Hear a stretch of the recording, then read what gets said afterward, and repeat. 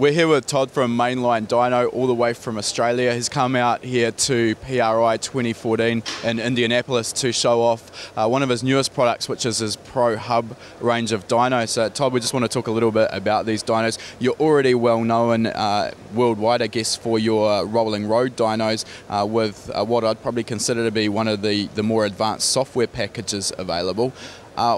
Where did you sort of come up with the impetus to do a complete 180 and go with a hub dyno design? Well, our roller dynos have typically been our bread and butter for many years, and yeah, we're starting to see the limitation from what a roller dyno is good for, sort of heading towards 2,000 horsepower range, and we needed, sure, guys can do that, but they end up, it costs you tyres, so we needed to sort of come up with a solution that was, while there's other hub dynos out there which are good products, we wanted to find a solution which could allow guys to go higher than a 2,000 horsepower range. Now, what currently, I mean, I've got a hub dyno myself back in New Zealand, and you know, we do see quite a significant limitation on the torque handling of that dyno. What is it that actually limits the amount of power or torque that a dyno can handle in a hub format? Well, traditionally, previously, the hydraulics tend to be all limited to somewhere in the 2400 RPM, hub RPM range, which typically gets you into sort of 300 to 320 kilometre-hour range, and the hydraulics tend to be sort of limited to about 4,500 Newton meters. So we sort of come up with a solution with the eddy current retarder version, which immediately we're sort of 50% up. We can go to 3,600 hub RPM with this arrangement, and it really just depends what size retarders you want to throw at it as to what sort of torque capacity you've got. But this setup here, we're already got, you know, almost 13,000 Newton meters of torque here available, and we can just go bigger if a customer wants to. I mean, at 4,000 horsepower of power handling capability, though, that should cover probably most things, you'd think. Yeah, it is, but like there's a bit with technology, someone's going to get to that level one day and need something bigger as well. So we've got that in hand as far as being able to make the system get stronger. Now, we've already talked to Tony from T1 Race, who was one of the first people to ever use the Pro Hub 4000 on his GDRs, and he said to us that he's picked up 200 horsepower from his tuning work basically at the track with no data to be able to put the car on a dyno and accurately measure exactly what the car was producing. Again, with the sort of cars that are going to be wanting to use a 4,000 horsepower capable dyno, like Carl Stevens' Pro Extreme car that we've got here, those Pro Mod twin turbo EFI cars, sort of traditionally these guys don't ever use a dyno. They never really went near a dyno. They tune at the track. How much of an advantage do you see they're going to get out of being able to now accurately tune the engine on a dyno? Yeah. Look, I don't think we're ever going to take away the complete advantage of going to the track and testing at the track. There's a few other variables that we can't do here as far as traction and track conditions, that sort of things. But basically, at least at a bare nothing, they're able to put the car on, test the entire car on the dyno, so they can look at, see what their ignition curve is doing, see what the converter's doing, what the fuel system's doing, the voltage system in the car's doing, so they can get an overall test of the vehicle before they go to the track for starters in that range, and they can get some quite valid tuning data before they go to the track. Just at least saves them some trips to the track. Now, obviously, the dyno's a reasonable investment. There's a lot of technology in that dyno. It's a big dyno, and you've put a lot of work into that. How well is that dyno being adopted around the world? And I understand it is still very early days for you, but has there been a lot of interest in the dyno?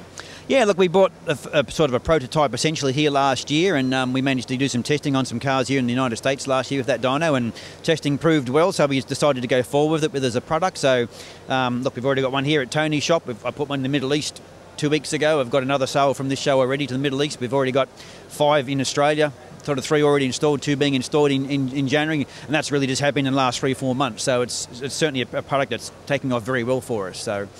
Now, on top of the Pro Hub 4000, you also do a smaller version, the 2000, and it's also available as a four-wheel drive option as well? Yeah, if someone wants to buy a four-wheel drive version, we can do it, no question. And once again, the 2000 version, it was something we initially didn't think we were going to make because we thought there'd be other products in the market that would cover that range, but people wanted to buy them, so we weren't going to not say no, we're not going to make it. So we decided to go to the track and make a 2,000 horsepower version, and that's already been well received, and it's a good little product. So. I just wanted to talk a little bit about the software. I said at the start, from what I've seen so far, your software for the dynos is probably some of the most advanced chassis dyno software out there, and gives a lot of power to the tuner to analyse exactly what's going on. And one of those functions that I just wanted to focus on was the MBT tuning setup that you've got in there to help the tuner optimise. Well, you can use it for the ignition timing, but basically any parameter that's going to change the torque output of the engine. Could you just explain how that works a little bit? Yeah, look, what we try and do is, like, we already interface for like 40 or so ECUs on the market. Now, some of them we have a bi-directional capability where we can actually send data to the ECU and receive data from the ECU, but at a bare minimum, basically what it enables the tuner to do is hold steady state, and they can basically ramp their timing from a low point to a high point at any load range they want, and the dyno will basically then shows them the peak torque available at the minimum amount of timing required. And then that test can also use lambda as the x-axis, so you can basically hold the car steady state, sweep your fuel from rich to lean or lean to rich and see the best point. And also I've got some guys doing it with cam timing, where the system sends the cam timing out in the cam data stream, and also you can actually muck around with your cam timing live on a load site as well. So that's with the MBT function, what we call it, sort of basically a torque optimization ability. As well as that, you've got the ability to input a huge range of auxiliary sensors, etc., into the dyno. There's just about no limitations. It's sort of getting to a point where the chassis dyno is getting very close to what a few years ago we thought was only capable of in an engine dyno form. Yeah, look, while essentially our controller in the dyno is essentially the same controller as in an engine dyno. We still get some chassis dyno customers who want to do a lot more analysis and data acquisition and testing product development, so we provide that function for them. So it's pretty much whatever a customer chucks at us as far as the request, and we're pretty much sure we can do it. So we've got customers out there who've got, like, say, 6 boost sensors on their chassis dyno, so they can do some pretty serious testing of turbos and intakes and exhaust systems by putting they don't have to do it the hard way by putting 6 manual boost gauges on it and have people looking at boost gauges on the ground as to what the pressure you saw everywhere. So.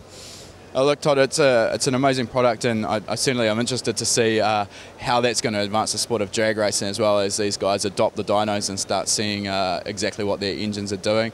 Thanks for chatting to us about that. And if someone is interested in one of your dynos, how would they get hold of you? The best place, just go to our website or our Facebook page and drop us a line, and we'll get back to them as soon as we can.